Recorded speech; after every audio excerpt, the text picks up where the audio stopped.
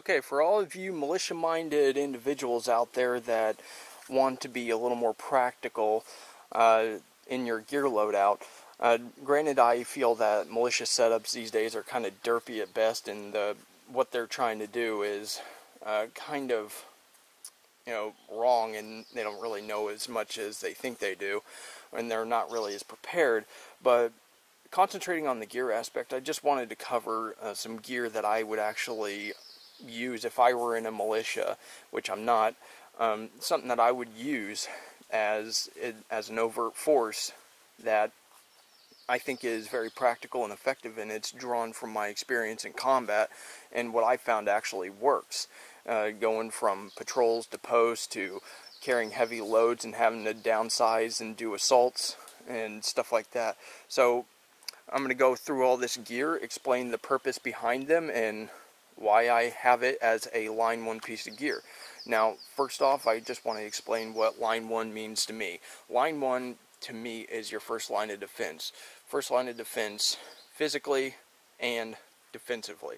So in that case, I roll clothing into it, so I'm going to be covering that. So let's go ahead and get into it. When it comes to clothing, I have, based on my experience, kind of compiled all the stuff that kind of matters, and I'm going to go through them individually, of course. So the principle of an overt force is typically for engaging large elements and doing sabotage, etc., at least in a militia force, but we'll go ahead and break down that philosophy in another video. So anyways, of course you want a camouflage that is appropriate for your environment and area of operation. So for me, woodland's a pretty good general camouflage, but it really isn't the best for here in Alaska. We have a lot of browns low in the foliage, so we got a lot of like bare plants where their stems are brown and they don't really have too many leaves on them. So something like the Italian Vegetato, the standard Italian camouflage pattern, would actually work a little bit better than woodland for a bottom. But the thing that you want to concentrate on when it comes to pants is you want to have as many pockets available to you, and you really want it to be durable. When it comes to clothing, you want to be prepared to have to wear it for days at a time without a change of clothing, because it could very well come down to that. And that was the case when I was deployed, is I didn't actually have changes of clothing, and I had to rely on it, rely on what I was wearing, and I wish it was a little more durable. So lessons learned from that. I like these True Spec pants. They are, they're not too expensive, but they're a pretty good investment. I've had these for years, and I've used them a good amount. They're very durable, and yeah, it's going to make you look kind of tactical if you're at the range using it, but if you're rolling around on the ground, this is going to last a good bit. I don't even have any fraying of the edges or anything. Now, for the tops, there's some principles that you want to stick with, and I have a DPM pattern right here. I'm not sure if it's Dutch or British, but I believe this was an engineer unit, because there was an engineer patch that I took off. And anyways, with these, there's a couple principles that you might want to have depending on the environment and the weather that you're dealing with. Like here in Alaska in the summertime, this would actually work pretty well. This is a surplus, woodland pattern. These aren't the most durable. I'll just tell you that right now. These surplus little light jackets are not really that durable. But what it does is it breathes very well, and you won't have to worry about sweating too much. So, with all that said, that's that. It does have a good amount of pockets. They're deep pockets for holding gear that I'm going to go over in a little bit. Now, when we're talking about things that go under here, personally, I don't wear underwear like boxers, tighty-whities, whatever. So, as far as shirts are concerned, I would actually recommend that you use a cotton t-shirt that fits exactly, is a little bit snug, but, obviously not constricting to wear under here. It helps wick moisture, and it retains enough heat without being too ridiculous. So, anyways, let's move on to the reason why I brought this DPM pattern out here. I do like DPM. It works fairly well in this environment, but the biggest thing about it is this is a tropical version of their DPM. It's very lightweight, very thin, but it is very durable. They make the density of this material is very good, and it does not fray very easily, and it's a little bit baggy, but that helps control the temperature. So, you know, it's an option, but of course it is going to be limited on pockets like right here. But I like how the pockets right here, how they kind of fold in with the top flap, as you can see here, and then they close up. You can see this little bend right here. But anyways, I also like having button up pieces instead of zippers. Yeah, zippers are a little more convenient, but I like having buttons. They typically last a little bit longer in my experience. And this zipper is, you know, basically on its last legs, if not on its last legs. The little piece fell off there, but I still have the little zipper component, so, you know, it's not that great, but I could still use the zipper. But going into different positions, you could tear it up and tear the zipper right off. The next thing that I want to cover is socks. I covered t-shirts, now it's time to discuss socks. Get yourself some nice thick wool socks. It'll save your ass, and it'll be very comfortable on your feet. And with that, going a little bit out of the realm of clothing, harden your damn feet. Spend as much time as you can on your feet. Harden your feet. If you're very serious about serving in a militia, you're going to be walking a lot, most likely. You're on your own. You're going to be on your feet more. You're not going to most likely have very good relief force, and you're going to be on your own and have to be on the move a lot. And also, a bandana to control sweat. Even if you're in a cold environment, you're going to be sweating a good amount. So you need to take caution not to wear things like boonie hats and stuff that can fall off. In my experience, bandanas or beanies will work very good, and it'll keep your profile pretty low. So, next, you want good boots. I do not like these ones because it has glued on soles, and the problem is that glue that it's using can basically separate, and then you'll have it delaminating after, you know, using the sun, the cold and the hot weather contrast, transition, and, you know, just the general rough usage. It can end up not working that well for you. Now, let me go ahead and backstep a little bit on the camouflage patterns. You want something that's very complementary. As I brought up, Vegetado works very well for the lower portion, like leggings and stuff. You don't want to have a consistent pattern that you're basically going to stick out like a sore thumb in a wood line or in the desert. You can break up your pattern a little bit more. That way you've only got this much that is one color and this much that is another color, and it helps break your profile up. If they see one consistent line moving around, it's going to show your position a lot more. So I like to break up my patterns a little bit, but still complement them. Like this tiger stripe works very well with the DPM and the woodland, and even my Marpat patterns. I would like them to be a little more faded out because it's a dark green. It kind of borders on not contrasting properly. So anyways, let's go ahead and move on to the gear element. Okay, before we start off talking about the gear that you want to have on your person, I wanted to go ahead and cover the fact that you want ballistically rated sunglasses. I would not recommend really clear eye protection unless you're going to do a lot of night operations or night patrolling, whatever.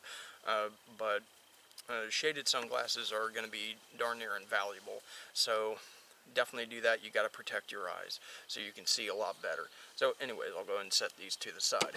Now, the first thing that you want them to have on your person is probably a good knife and a belt. So you can get 511 belts and belts like these. This came with another pair of like tactical cargo pants that I have, but a good fixed blade, or even a folding blade if you wish. I recommend non-serrated, something that's going to be a good utilitarian blade, and I find Tanto blades to be just that.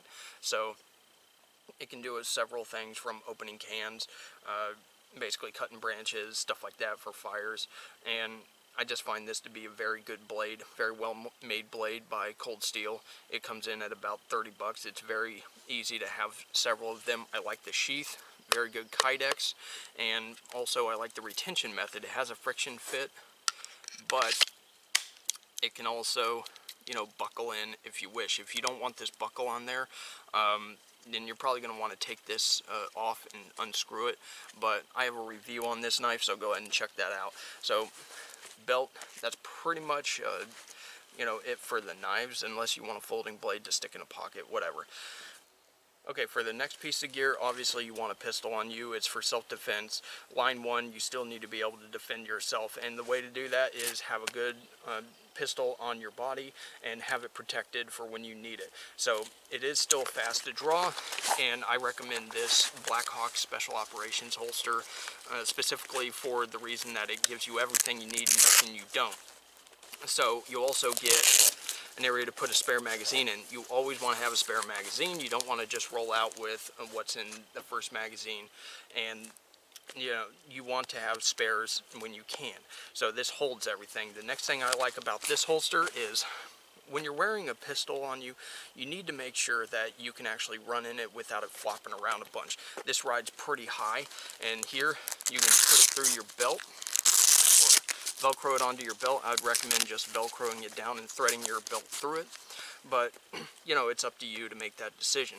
It's going to ride pretty high on your thigh, so it's not going to move around too much. Now, of course, depending on the gear that you're using, obviously, I don't use a battle belt, so, my line 1 is just going to be a holster on my hip. So, anyways, let's go ahead and move on to also, one thing before we move on is you want to have the color appropriate. You don't want to be mixing and matching too much, but a coyote tan or an OD green will work well in wooded environments and even desert environments, so it's up to you to decide that. Next thing I want to talk about is the gear that you want to have on your person in your pockets. So, with my experience, there's a few things that you want to have on you, and in my pants, starting from the bottom, I like to carry a ration of food. I used to stuff crackers, chewing gum, whatever, to kind of give me, little Scooby snacks, and this is pretty much all I have. This is a 400 calorie Mayday ration. I've done a review on this on my channel as well, so go ahead and search for that in the gun reviews playlist. So anyways, this is in around my ankle, so, it's basically out of the way. It doesn't weigh much. You don't want to stick MRE stuff in there. It can be pretty heavy, and when you add it all up, and this is very low in profile, and it's not very heavy, so it's not really gonna mess with your ability to walk. So also I recommend having a medical kit on you. Being around my ankle, it's very easy to access, and it's pretty much out of the way of my gear. My gear isn't going to obstruct it, so you want a tourniquet for hemorrhaging control and stuff like that. I like to preset this rat tourniquet to be able to slip over an extremity, a leg, arm, leg, whatever. So that's that. And then also I like to have waterproof bandages. Basically it has a waterproof, little shell, and you just tear it, and then you have a good sterile bandage to use. Now, the next thing is Quick Clot. You might need to use Quick Clot after you get a tourniquet on if you have time. You don't want to sit there and be dealing with Quick Clot when you're under fire. It can be pretty bad. You want to win the fight first. Mission accomplishment before troop welfare was the name of the game in the Marine Corps, so I think that carries over very well. So I carry this on my ankle, but there is another option that is less obtrusive but very easy to carry this stuff, and even food and other items as well. This is an ankle medical kit by Lynx Defense. I've done a review on this, and I've talked about its general purpose capabilities. So you want to have something that is low profile and isn't going to obstruct your ability to be mobile and weigh you down too much, and this carries it very well. So right here I have a bandage, and it velcros on very securely, and over here I have some compressed gauze. And if you want to carry a flashlight on you, that's fine, but I don't really find the need for a flashlight too often. Also, you can have sterile gloves, some slight administrative pieces of gear. So also, you can even carry your ration in this, like one of the Mayday rations will fit in this if you just want to slip the rat tourniquet in here or whatever other tourniquet, and just put it around your ankle. It's got a little sticky type material right here, secures around the ankle. Not really gonna have to worry about it cutting off your circulation, but it's very affordable, about $25. So anyways, let's go ahead and move on. Now we'll go ahead and move on to the jacket or blouse, as we call it in the Marine Corps. It's up to you to call it whatever you want, but if you're going to be wearing a waterproof top, obviously you want to transition the materials, and I'll go ahead and talk about the setup.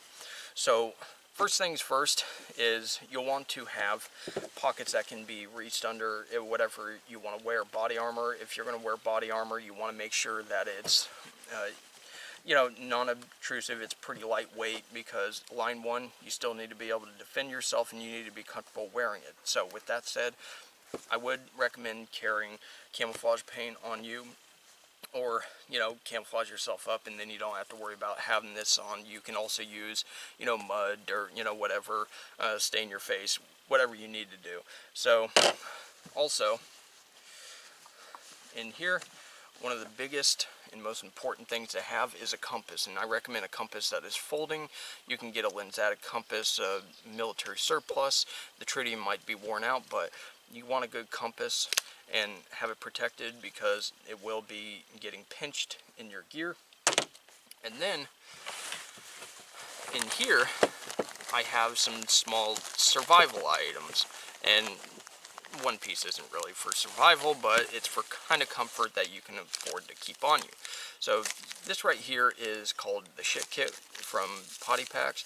These are relatively inexpensive. You can get a bunch of them for not too much money, and it comes with a bag, you know, some sanitizer, and you know, you can have something that you can easily dispose of your stuff in. I would not recommend carrying around the bag unless you want to just waterproof everything like I did with this. You have your toilet paper, hand sanitizer, wet wipe, and even one of your tush wipes to, you know, keep the friction down and keep the dingleberries away, if you will. So, anyways, you could use the complete kit like I do, but it's not really necessary if this thing is sealed already. But you're not going to really be able to rat fuck it if you keep it sealed. So, you know, do what you will. So, anyways, that's out of the way. Next thing I would recommend is this very lightweight life straw. And this thing is amazing, because this thing you can drink straight out of the water. Again, line one, you're on your own and you need to evade and escape. You don't want to be carrying too much on you. This is very good for that. And this is where basically having good amount of pockets that are easy to reach is a good idea as well. If you want to keep your body armor on, you don't want to have to shed gear in order to get through these items. That's very important. If you can stick some of this, these comfort items in like this, I would put it under my gears. It takes a little longer to get to it, but it's kind of out of the way. And then with other things like the compass, you're probably going to be using that a lot. Camouflage paint is not really necessary, but you know, I would put it under my gear. Like if I'm wearing body armor and there's a pocket under my body armor, I would stash it there. For the water purification, it's up to you to carry that, but you know, personally, I think that it's a very good piece of gear to have.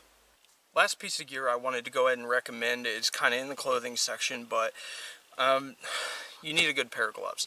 And the principle behind getting a good pair of gloves is you want something that's durable, not going to make your hands in too much bigger than your bare hands, something that fits very tight, doesn't clump up at the fingertips, the palms, whatever, because you need to be able to handle your firearm with them. And you need to have good dexterity. I recommend these First Tactical gloves. I have the medium gloves. They're not padded, and they're not the lightweight model, but they're very durable, even in the lightweight model. They basically fit like latex gloves. They're not really too difficult to get on, but as you wear them, they get easier, and they're very durable, and they're very inexpensive. About $20 a pair, so you can get several of them, but it doesn't obstruct my ability to use a firearm. Also, it has pretty good grip, so it's not too much to worry about. As far as your ability to grip the gun is going to improve it. And there's other versions that have more padding. They're a little bit heavier in the padding on the back only. This never changes. The palm never changes on the type that you get. So you can also get the hard knuckle right here. They're individual knuckles, so you're not going to have to worry about them being misaligned or anything. So very good gloves, very inexpensive, doesn't cost much to upgrade to like the hard knuckle gloves, so I highly recommend them. Handles heat pretty well, and it's something that you can use all day without having to worry about it. As you can see, there's not any material here for it to clump up. They have it based on, you know, male, female sizes, so you can find a good size for yourself, and I highly recommend them. So First Tactical has like the best gloves, I think. Good combination of durability, fitting, and dexterity. So, and having good options as well. So that's the last piece of gear that I can recommend. Let's go ahead and wrap up. So everything I showed you, minus things like cigarettes, wallet, you know, walkie-talkie or whatever, this is gear that I would recommend in line 1. And you can leave your comments below on what you think. You might think that this is too much to have, but in my experience, you know, sitting on post or whatever, you want to have this kind of stuff pretty much on all the time. And it's still useful if you're going to be using something all the time, like a compass or gloves, or you know, you need your pistol available. Consider it a line 1 item because it's the most important, and also the knife. You don't want to put these things on a battle belt, something you can take off on a quick release. A lot of this stuff, it takes effort to take it off with a belt, and that's kind of the point. But it's very lightweight. This whole kit doesn't really weigh that much, and it's very easy to do a lot of work in it, minus, you know, you wearing body armor. Like AR 500 body armor can be a little bit big and bulky. There's really no getting around that unless you want to wear like level 3A soft body armor. That's up to you. But anyways, this is basically the gear that I recommend, and it's from extensive experience and with these pieces of gear, this layout, and also my experience on deployments. So anyway, leave your comments below. Thanks a lot for watching. Check out the blog I did on the blog article I did on this on doitright.org. It'll have pictures and, you know, details that you can mull over if you wish. So anyways, thanks a lot for watching. You guys have a good one.